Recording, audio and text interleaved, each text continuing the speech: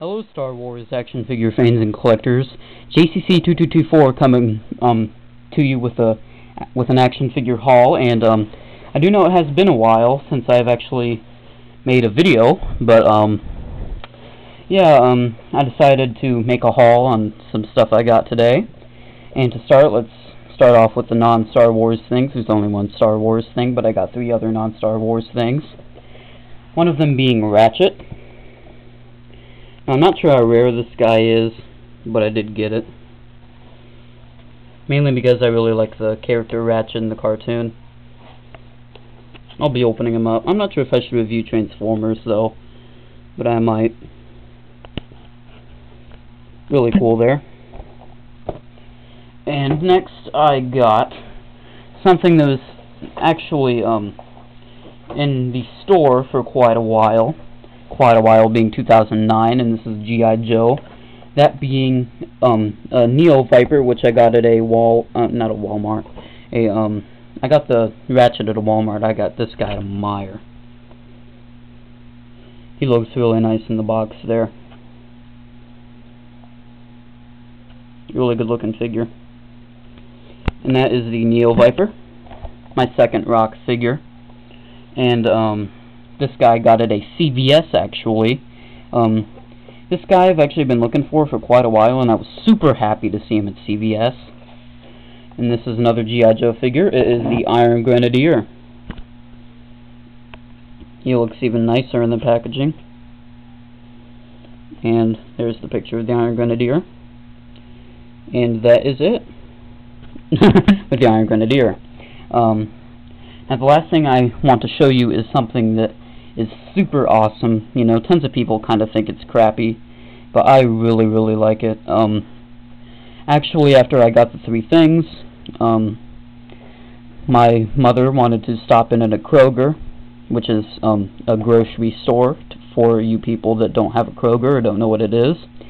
And Kroger often doesn't really stock up on anything, but we stopped in this Kroger, and sure enough, in the front of the pegs, I saw it.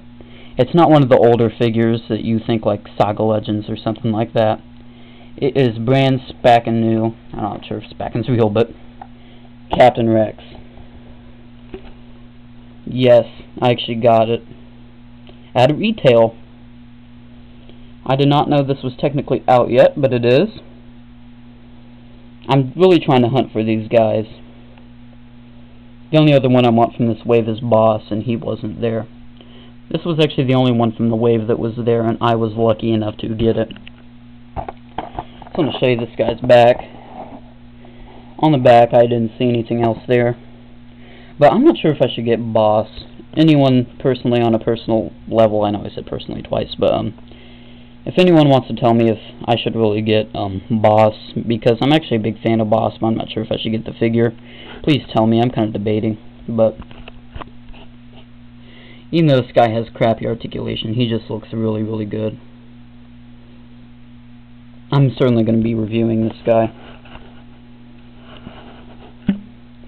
So that is it with this haul. It's not that much of a Star Wars thing, but I did get Rex, which I'm super happy to get. He'll look really nice with my other Clone Wars guys back there. The Kroger also had a Clone Trooper and a Cody, but I already have them, as you can see. Iron Grenadier, which he is heavy. I mean, compared to Rex, he is heavy. That's him. And here is the Neo Viper, which, just to show you, oh, sun fell, but just to show you, I am actually a huge fan of the older Neo Vipers, but I kind of dig the new design, but still prefer this one. And finally, I got what they call Autobot Ratchet Autobot. Kind of weird, but, you know, I'm actually starting to get a few Transformers Prime figures. I already have a few being 5, I think. And now this is my 6th. Sorry. But that is it. I want to make this video quick because it is actually kind of late at night, but you know, it has been a while, and you know, I just want to get a video out there. So sorry that I'm kind of stuttering or getting some language wrong. I'm just kind of a little excited, a little tired, and just want to get this video out. So that is it. Have a good day, and may the force be with you, and also happy hunting.